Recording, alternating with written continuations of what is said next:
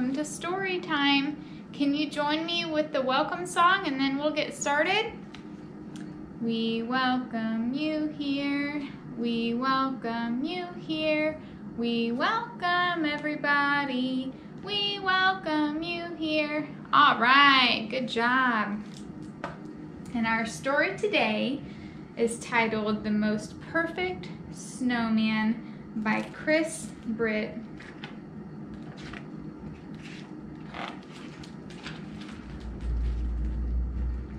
Drift was the loneliest of snowmen. Made from the first blustery snow of winter, he'd been built fast and then forgotten. With only 2 skinny stick arms, a small mouth, and eyes made of coal, Drift dreamed of wearing a stylish hat, scarf, and mittens just like the other snowmen.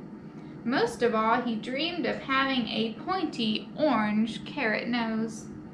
If only I had that, I'd be perfect, he thought.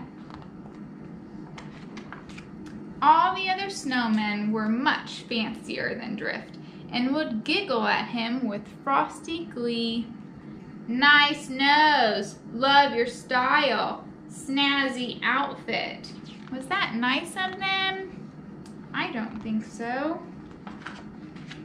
Dressed in their finery, they would have snowy fashion parades, snowball fights, and snowman dances that lasted all night. But Drift was never included. See him back there? I think he looks sad. So he spent his days alone, swishing and sliding through the wintry woods, often stopping in the shadows to watch the others laugh and play. One morning, 3 bundled up children walked by. What do you think they're gonna do? What a plain looking snowman, said one little girl. You need a hat. Here, take mine. The hat was blue, fluffy, and toasty warm. It fit perfectly.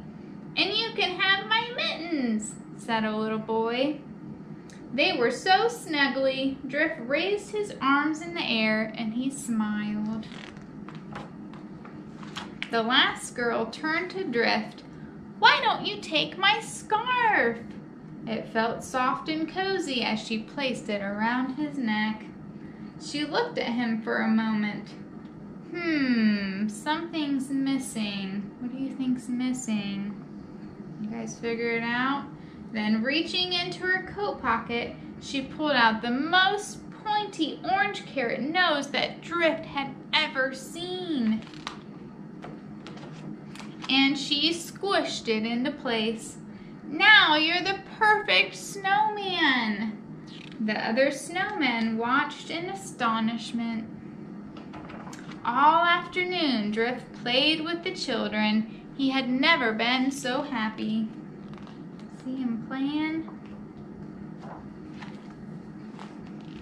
But soon the dark clouds rolled in, and his new friends turned to walk back home. Drift thanked them and waved goodbye. Can you wave goodbye to the kids? Bye.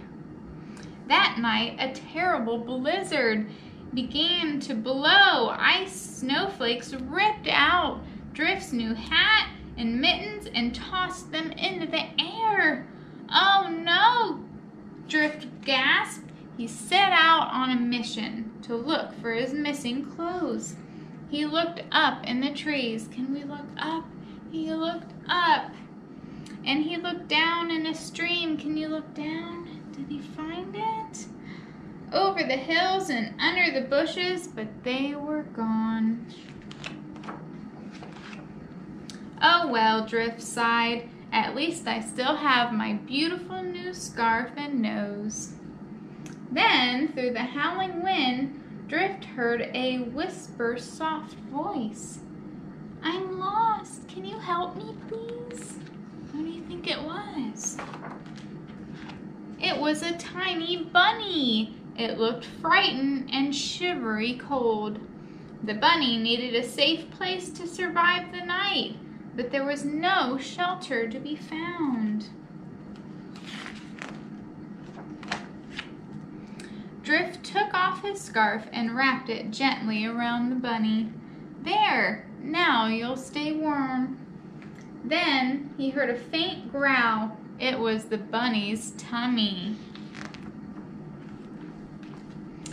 Drift stared into the frosty night. He knew what he had to do. He reached up, removed his last remaining gift, and he gave his new friend something to eat. And he became the most perfect snowman of all. Wasn't that nice of him?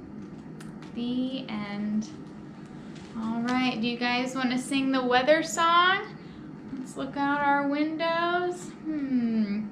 What's the weather? What's the weather? What's the weather out today? Is it windy? Is it rainy? Is it sunny out today?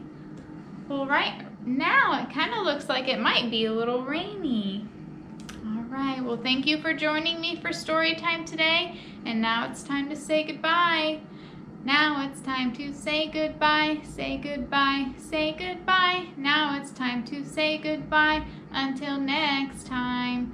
Don't forget to check out Miss Morgan on Thursdays, and don't forget to like and subscribe to our YouTube channel. Thanks, bye.